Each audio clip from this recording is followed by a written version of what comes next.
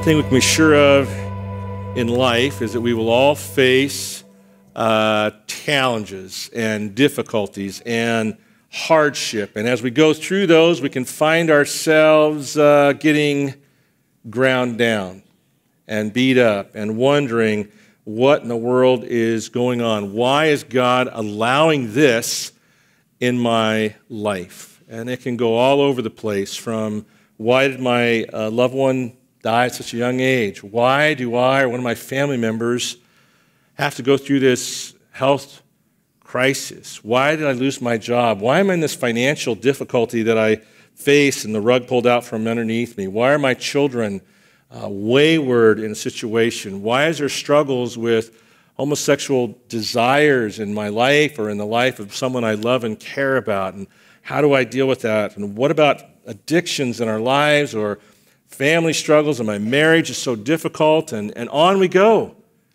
I think, wow, and we just get ground down and beat up and wonder what's going on. And certainly there are no easy answers to why that we ask, but I can say this confidently, that God can and will use these circumstances to mold us, to shape us, to mature us, to be the people that He desires us to be. And my hope and longing today is that all of us will be encouraged, because I know there's no one exempt here. We all have struggles. We all have issues that from the past or we're going through right now. And the hope is that we're encouraged as we leave here today going, okay, I understand a little better how God can use this to experience, in essence, a new beginning in my life.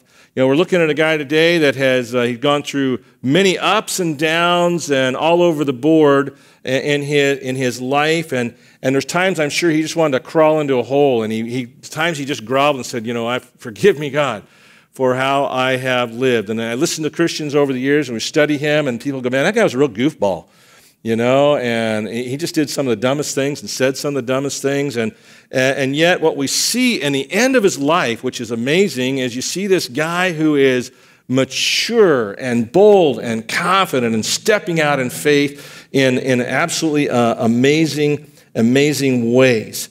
And, we've talked about, if you've been here this month, we've talked about new beginnings. And we talked about Gideon and the Israelites experiencing new beginning. We talked about Manasseh and the evil guy, and he experienced new beginnings. And last week we talked about Legion and this man who's demon-possessed, and he experiences new beginning. And all these folks were like a kind of a short moment or a short season where all of a sudden they had a new beginning in their walk with God. Today's story is not that. It's about a guy who, through all the ups and downs through life, he ends up kind of experiencing, in essence, a new beginning through maturity in his walk with God. And that's Christian life is. We have the new beginning we can mark, but there's just these seasons we go through, ups and downs, victories, defeats, successes, failures, that lead us to, or can lead us to, a maturity in our life. James chapter 1, passage you're familiar with. This is New Living, kind of states it differently. It declares this: Dear brothers and sisters, when troubles of any kind come your way, consider it an opportunity for great joy. For you know that when your faith is tested, your endurance has a chance to grow. So let it grow. For when your endurance is fully developed, you'll be perfect, or the words mature and complete and needing or lacking nothing. This is a reality in this man's life, and it can be a reality in each of our lives here today. So if you're coming here and you say, man, my life is really difficult, and I'm struggling, I'm worn out with all the trials, you're in a great spot, whether you know it or not, because you're on the path towards, you can be on the path towards growing, maturing, and being all these things that are talked about in James chapter 1. So I'd urge you to, that's the good news. Listen up, be encouraged, and say, okay, God can use this in my life today and in the situations I'm going through, the situations I've gone through. We're looking at the life of Peter, and what we're going to do is we're going to look at his end of life, and saying, this guy really, he was mature, and here's marks of a mature believer through four kind of snapshots, or four pictures. And then we're going to look back in his life, and we're going to say, okay, man, we look back and we see, here's places where he really was up and down and all around. And through those circumstance situations, it led to the end results. We're kind of going to look at the end product and say, this is where we're going to end up, and how in the world did he end up there?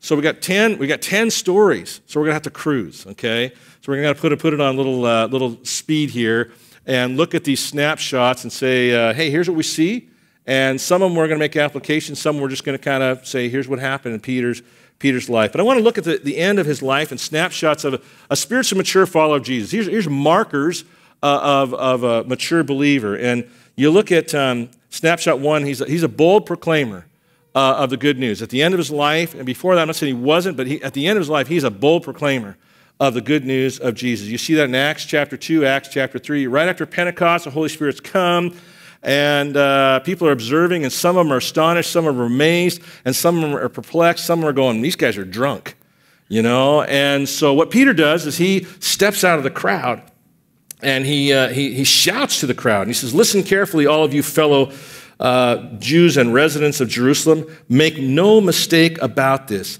These people are not drunk, as some of you are assuming. 9 o'clock in the morning is much too early for that. No matter what you see, what you see, was predicted long ago by the prophet Joel. And he goes on and he quotes Joel. We're not going to look at all that. You jump down in chapter 2 of Acts, and he says, listen, people of Israel, God publicly endorsed Jesus the Nazarene by doing powerful miracles, wonders, and signs through him, as you well know. But God knew what would happen, and his prearranged plan was carried out when Jesus was betrayed. And with the help of lawless Gentiles, you nailed him to a cross and killed him. But God released him from the horrors of death and raised him back to life, for death could not keep him in its grip. I mean, this is the wonderful news of Jesus. He came for us. He died for us. He was buried. He resurrected. And that's what Peter's proclaiming boldly to these folks. And so he's saying, hey, let everyone know what's going on here, and that you crucified both the Lord and the Messiah. And listen, look at verse 37. Peter's words pierced their hearts, and they said to him and to the other apostles, brothers, what should we do?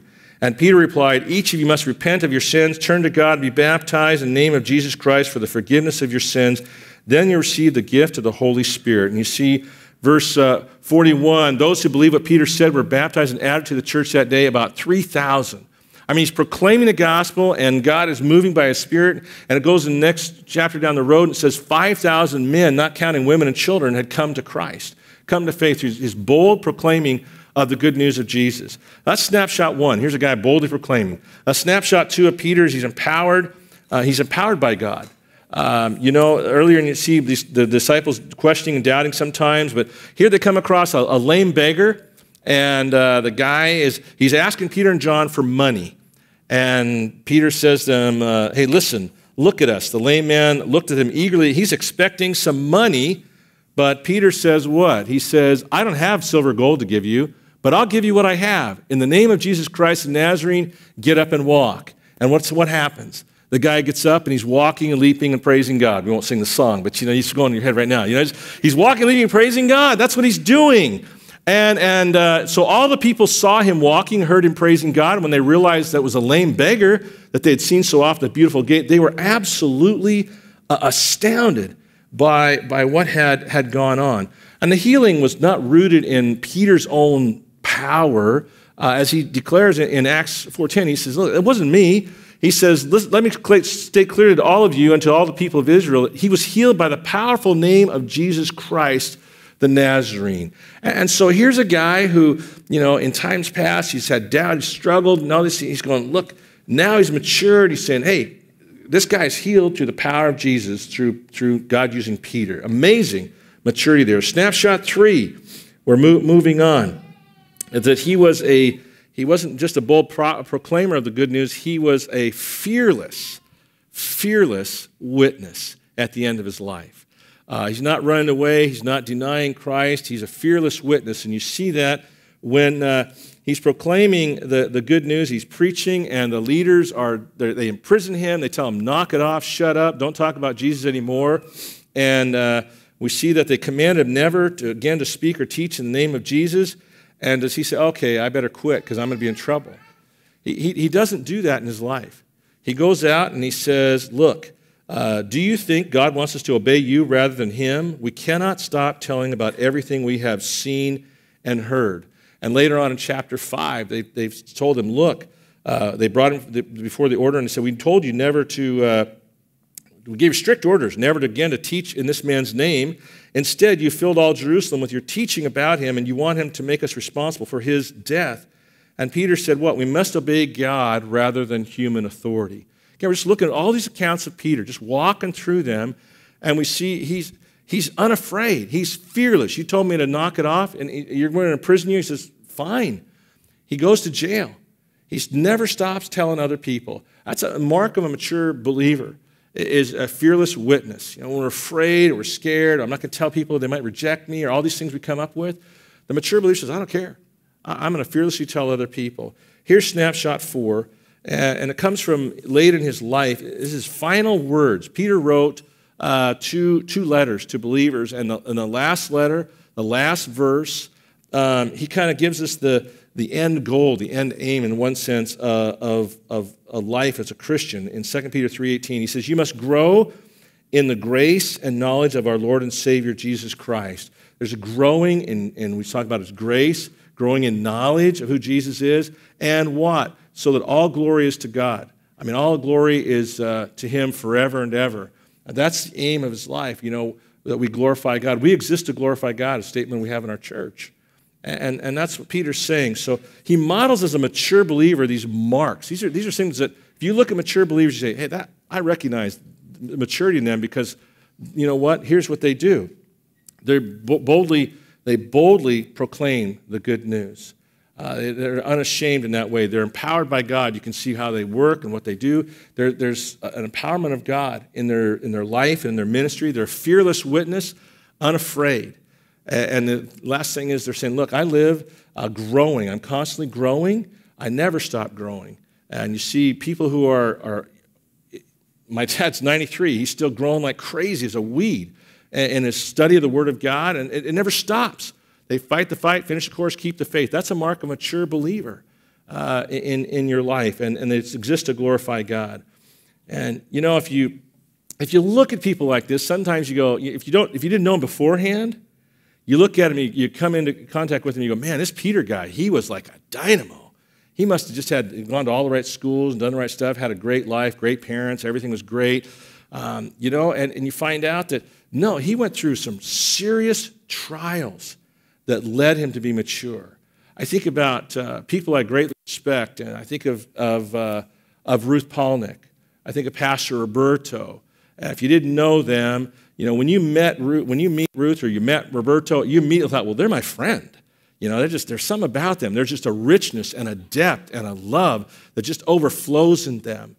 And you think, man, the same thing like Peter. I think, well, they just had a great life. They must have had things go well for them. And you talk to Ruth. Ruth doesn't talk about it.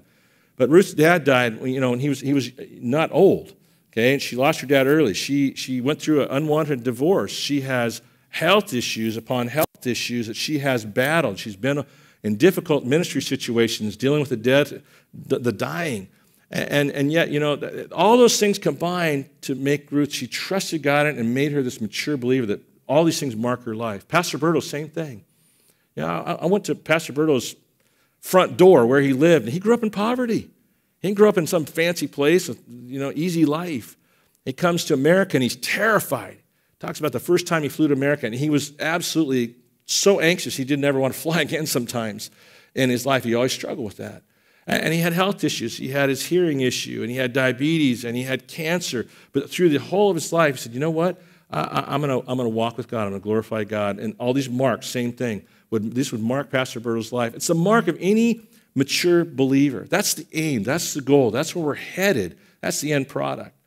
But it doesn't happen by accident. It happens by living the life daily and walking through these difficult trials. And so we're going to go back in Peter's life, and we're going to look at how we're going to say, man, we're going to see the goofball stuff, okay? He has great moments, and then he just crashes, and he does face plants. You're just going, what is this guy thinking? Well, he's like you, and he's like me. And but the end result was this maturity. Snapshot 1, okay? We're walking through here, and you see Jesus comes along. It's in Luke 5. It's kind of his beginning. And Jesus comes along, and he wants to speak to the crowd, and there's a boat there, and he asks Peter, and Peter pushes it out a little ways, and so Jesus is speaking from the boat, and he's speaking to the crowd. And when he gets done speaking, he tells Peter, hey, let's go out a little further and throw your nets out and on this side and do some fishing. And Peter says, hey, we've already been there, we've done that. And but he says, okay, you say so, whatever. Okay, we'll go out there just to make the guy happy. So they throw out the nets, and what happens? The nets are overflowing with fish. I mean, they're bursting at the seams. And the partners are in another boat. The boats are filled with fish on the verge of sinking. And when Peter says in verse 8 of Luke 5, when Peter realized what had happened, he fell to his knees before Jesus and said, "Oh Lord, please leave me. I am too much of a sinner to be around you." For he was awestruck by the number of fish they had caught, and as the others were with him. And Jesus replied to Simon, "Don't be afraid. From now on you'll be fishing for people." And as soon as they landed, they left everything and they followed Jesus. I mean, what the challenge for in this situation is to encounter one lesson. There's lots of lessons he could learn. We're just going to grab one real quick on each of these. One of the lessons he learned was do not question the knowledge or the power of Jesus. When he asks you to do something, say, I don't know if that'll work, or does he really know what he's talking about? He's not really a fisherman. Don't question the power or the knowledge of Jesus. Just obey what he asks you to do. And it's a challenge for us because we all face situations where, we read the Word of God, you're in a class, you're in a sermon, you hear something on the radio, Christian radio, and you're going, man, I really feel convicted to do this in this situation, a relationship with my finances, with a problem I'm having in my life, at school or at work or wherever. And then we start kind of processing, going, I don't know if that's probably not a good idea. That doesn't make sense, or I don't know if God will really work in that. And so we can sometimes back off and not obey. Because why? Because we're questioning the power or the knowledge of Jesus. I recently had a situation, a person was challenged in a very difficult situation and interact with them, and they chose to obey, even though there could be tremendous ramifications to their life.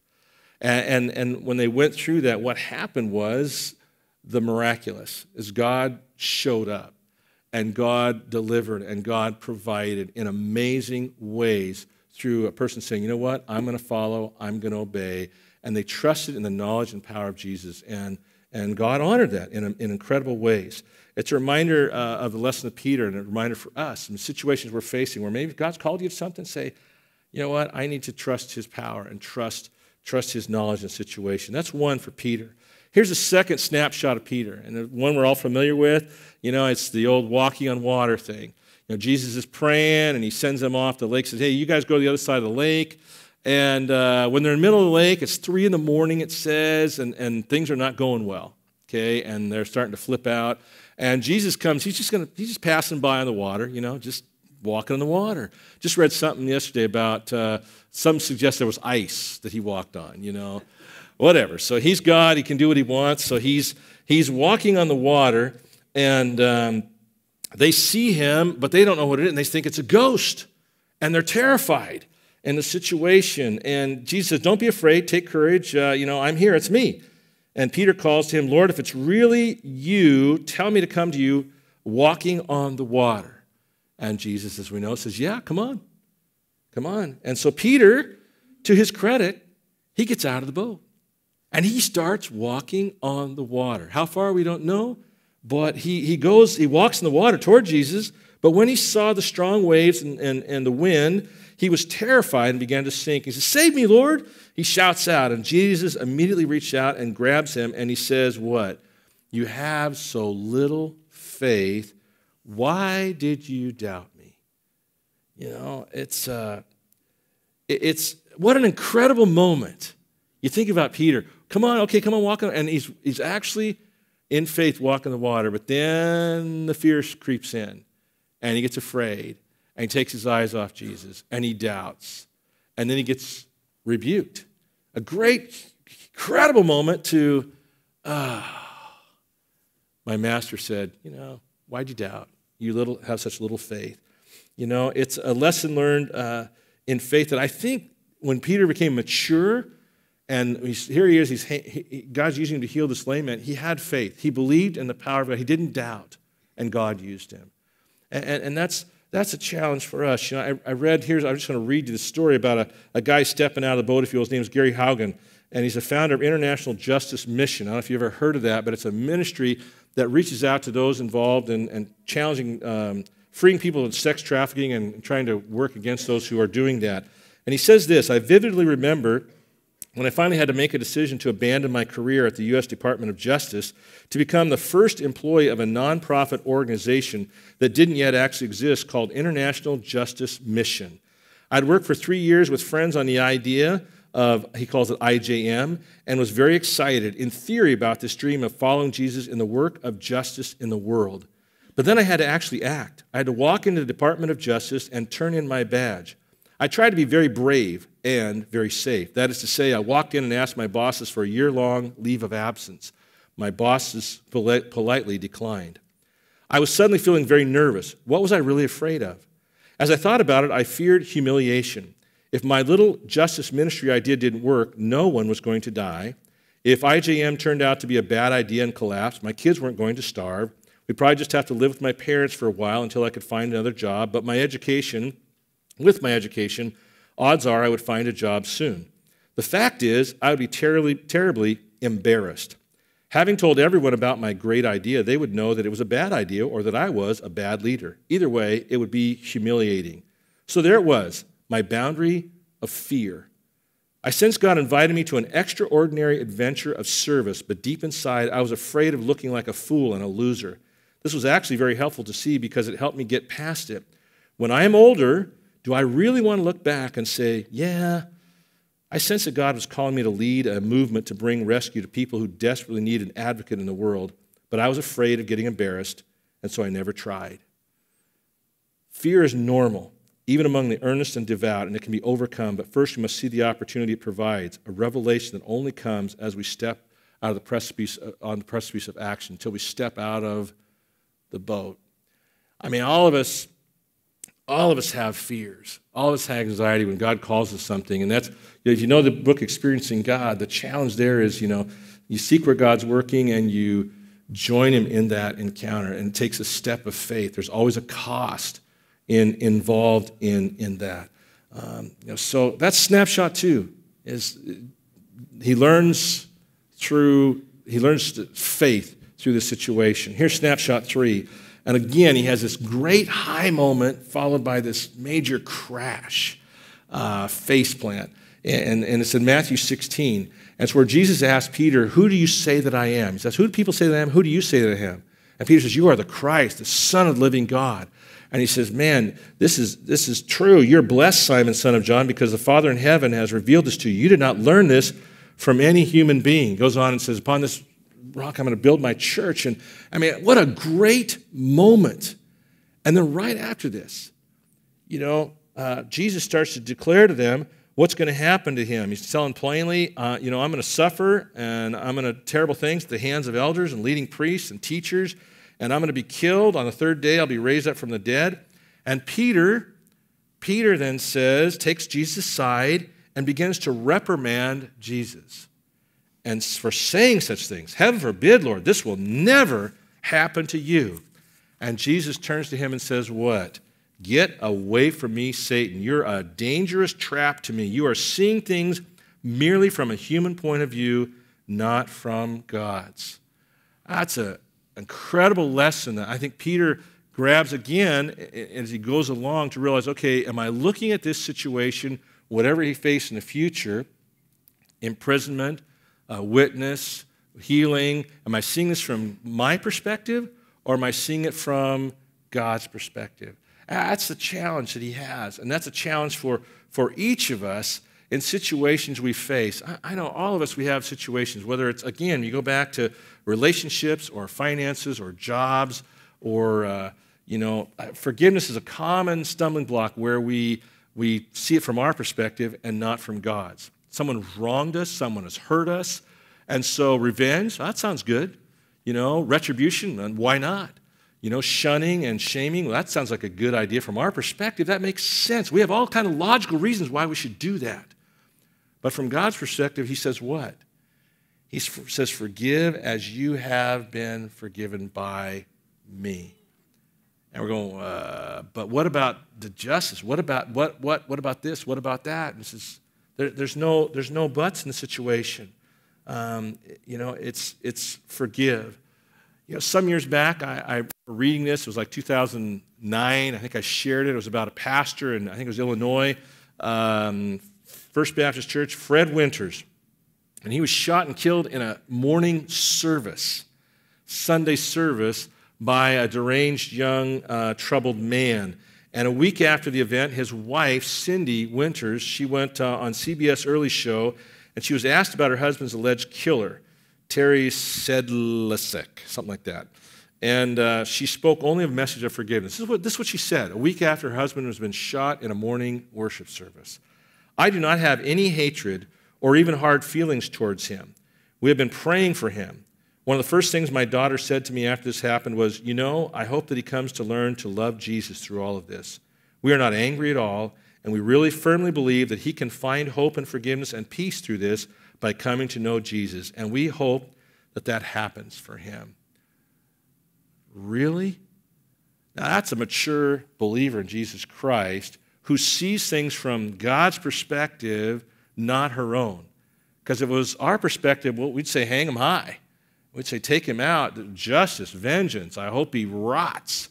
That would be the natural response. But when we see things from God's perspective, as she did, she's saying, I hope he comes to know Jesus. I hope he knows the love and forgiveness and grace of Jesus. That's a challenge for each of us. We see in Peter's life as challenge for us to see not from our perspective, but from God's perspective. Snapshot 4. Another flop and failure here. He has a great moment and a crash and burn. He goes up in Matthew 26, and Jesus, he goes up to the olive grove with these guys, and he tells them, sit here, and while I go over there and pray. He took Peter and Zebedee's two sons, James and John, and he became anguished. Jesus is anguished, and he's distressed. And he told them, my soul is crushed with grief to the point of death. Stay here and keep watch with me. That's their job. You stay here and you pray, and I'm going to go away. So Jesus goes away and he prays, and then he comes back, and what's Peter, James, and John doing? They're snoring. They're sleeping. And Jesus, he returns and he finds them asleep. He says, could you watch with me even an hour? Keep watch and pray so that you will not give in to temptations, for the spirit is willing, but the body is weak. One simple request. So he goes away again. He comes back. Snoozing. Goes away again, comes back, snoozing. Here they are, 3 guys have the privilege, the honor of being in the Garden of Gethsemane. And Jesus says, and the privilege of having the Master, the Lord of life saying, would you just keep watch for me? Would you just pray for me? I am just overwhelmed with anguish. Yeah, we got it. No problem. Wow. Crash and burn. But you know what? I think that lesson impacted Peter. It had to have, because later in his life, when he's writing his letters, he gives this exhortation.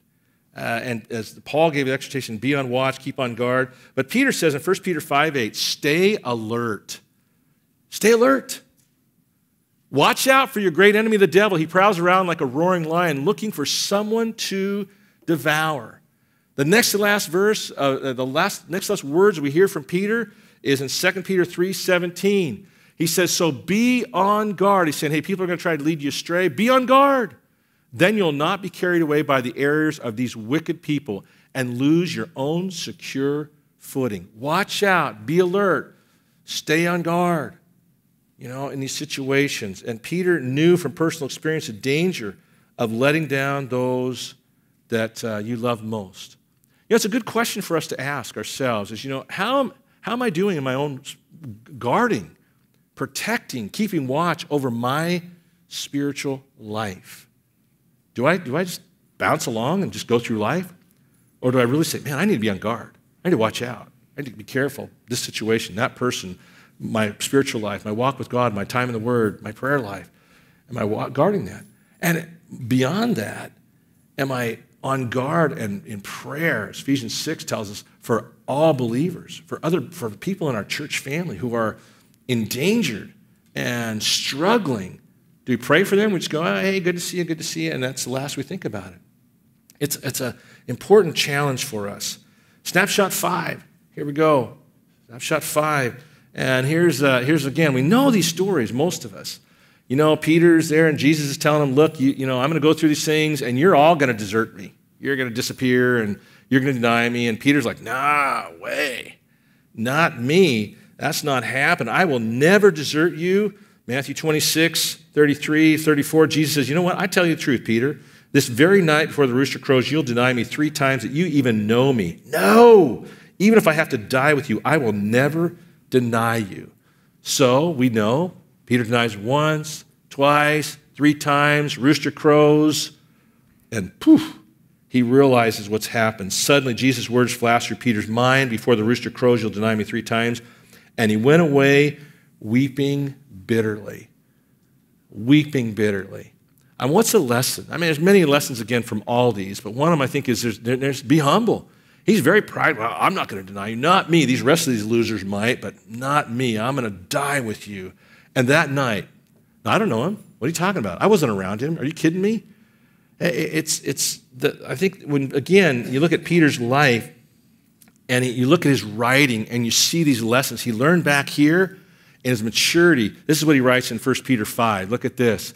All of you dress yourselves in humility as you relate to one another, for God opposes the proud but gives grace to the humble. So humble yourselves under the mighty power of God. At the right time, he will lift you up in honor. Peter understands the price of pride. He understands that how it can bring downfall personally. And so it's a challenge for us, again, to look at our lives and say, okay, is there an area I'm being prideful that, I'm going to say, that never happened to me. Well, I'd never go there. Galatians 6 tells us, hey, you who are spiritual, restore such people. Be careful unless you yourselves may fall. It requires humility in our lives. Snapshot 6. I know we're cruising through these, but these are important lessons to see where they end up in maturity in his life. And this is his commission and to ministry, okay? Peter's come. He's there with Jesus in John chapter 21. And after breakfast, Jesus asked Simon Peter, Simon, son of John, do you love me more than these? And yes, Lord, you know I love you. Then feed my lambs, Jesus told him. He repeats the same question. Simon, son of John, do you love me? Yes, Lord, Peter said. You know I love you. Take care of my sheep. A third time he asks him, which I find fascinating. I was telling Shelley earlier this week, it's fascinating to me. He denies Jesus 3 times. He falls asleep 3 times. And Jesus, for whatever reason, I don't know what the reason is, but for 3 times he asks him, do you love me? Do you love me? Do you love me? And yes, and by this time, Peter's hurt when he's asked this 3rd time, that Jesus asked him the question a 3rd time. You know everything. You know that I love you. Then feed my sheep. Then Jesus told him, follow me. I mean, what a mountaintop moment, Follow me. Yeah, I'll follow you. Yes, I love you. You know I'm going to follow you. And his response, right after that, does he say, I'm going to follow you to the ends of the earth? Does he just say simple, very short, yes, Lord, I'll follow you? Or does he get real verbose and say, it doesn't matter whether mountains or snow or rain or oceans, I am with you all the way. Nothing can stop me from following you. He doesn't do that. What does he do? Right after this great moment, he turns around and he sees John, the one who Jesus loved, the one who's asked about the question about who's going to deny him, and he says, well, what's going on with John? What are you doing, John? He's just commissioned him. Feed my sheep, follow me, okay, but what about John? And Jesus says, you know what? If I want him to remain alive until I return, what is that to you? As for you, follow me. And in other words, it's none of your business. Your job is to follow me, and don't worry about John or Doug or Steve or Sally or Betty. Don't worry about them. It's you and me, and that's what you need to be concerned about. I don't know if it's curiosity on his part. I don't know if it's a pecking order. Where do we kind of stand? He seemed kind of close to you, and he leaned on you. Or I'm not really sure what's with John. It can happen in our lives, and the lesson so much is, don't worry about what God's doing to other people. Do what God's called you to do. This was a huge lesson in my life years ago when I was ministering, not here, and I was struggling. And I found myself being very judgmental and saying, well, this guy's not doing this, and I'm doing this, and he's not doing this, and I'm doing this, and he's doing that, and I'm not doing that. And I became very pharisaical. I'm sure glad I'm not like that sinner over there. And I've shared before, it took my spiritual life down the drain. And I became very judgmental, very critical, and it affected the whole of my life until it came to that point where I was realized, okay, God just opened my eyes to see, you know what? You don't need to worry about anybody else. You got enough sin of your own to worry about. And so just fix your eyes on me and be thankful for the grace that I have given you. And it was transforming. So I don't know if you find yourself in a situation where, you maybe have a great moment and you turn around and you're worried about what other believers are doing or not doing, or they're not doing this, but I sure am. It's a pitfall. And so from Peter's situation, we can learn, do the job that you had before you, don't question. So we got six snapshots, okay? We walk through these. I know we just talked Peter. So anyway, so we look at this, and here's our lessons we learned, okay? These can lead to maturity. Don't question or doubt knowledge and power of Jesus. When you look at Peter's life, he questioned doubt early on, not late in his life. We see a second thing that happens is he says, step out in faith. And, we have situations where God's called us, and sometimes we're fearful, sometimes we question, sometimes we doubt. He's saying, don't do that. Just step out of the boat. Seek God's perspective. Situation you're facing, I don't know what you're facing, but my guess is a lot of times we look at our perspective, and we don't seek God's counsel. We don't look to the Word of God. We don't turn, if you walk with the wise, you'll be wise. We don't turn to wise, godly people and say, what do you think about this? How should I deal with that? Or if we do, we say, man, that's just their opinion. I think I got a better look on this. It's saying, you know what? Seek God's perspective in circumstances, situations. Keep on watch, be on guard with your spiritual life and those of others. Say, what am I doing to guard myself? Bad company corrupts good morals. It's so many different things of being in the Word, being around godly people, all those things of being on guard, watching. Be humble. We saw in the situation, pride goeth before the fall.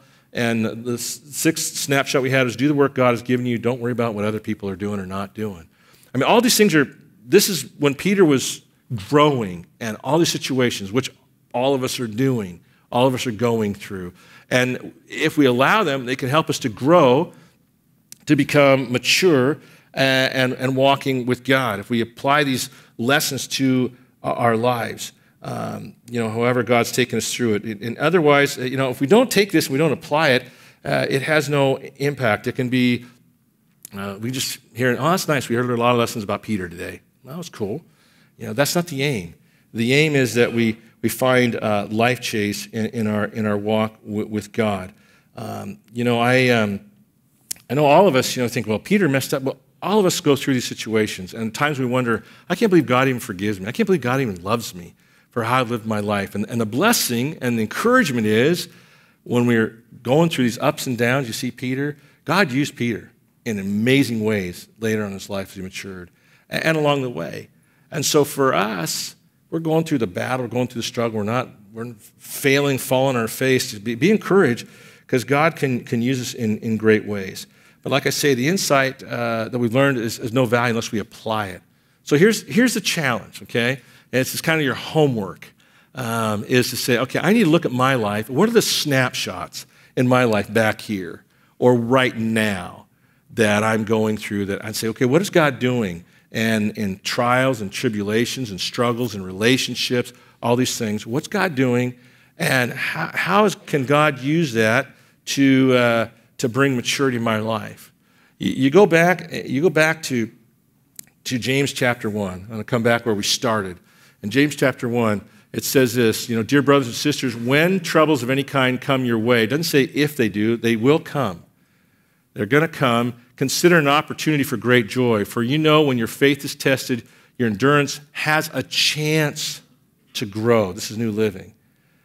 Out of various trials, knowing the testing of your faith can produce endurance. It has a chance to grow in that way. So let it grow. It's up to how we respond.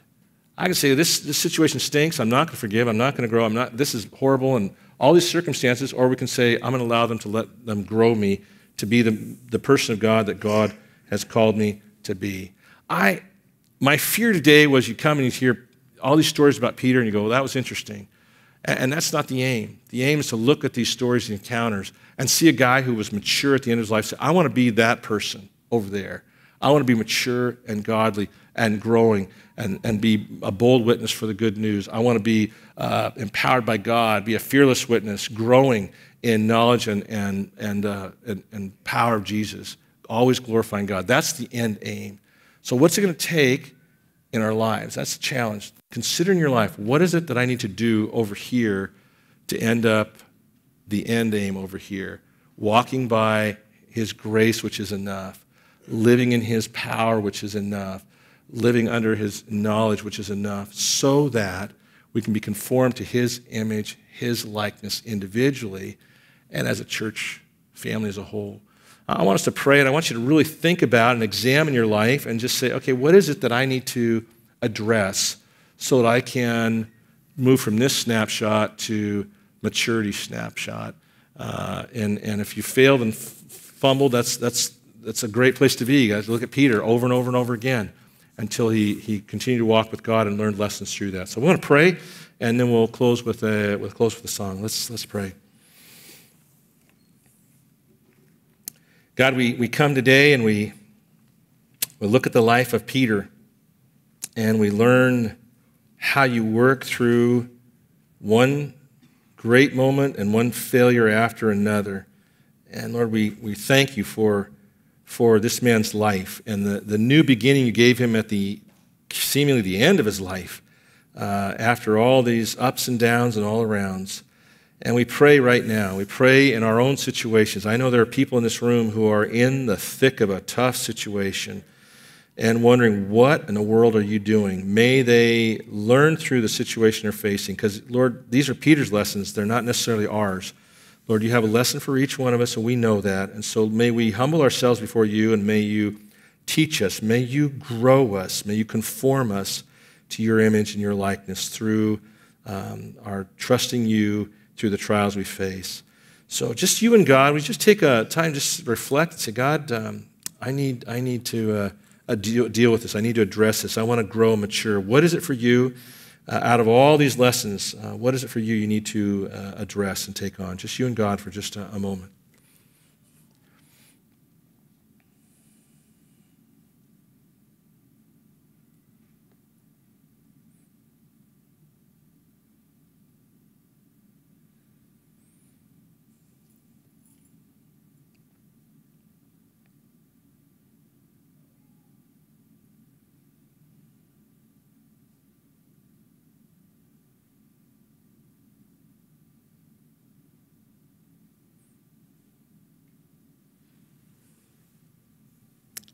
Lord, this day we thank you for your word, and we pray that you will find us faithful, and Lord, that you will grow us to be the people you've called us to be. We rejoice in your forgiveness and your love and restoring us to newness and growing us. May we bring glory to you. May we continually grow in your knowledge and your power. In your name we ask. Amen.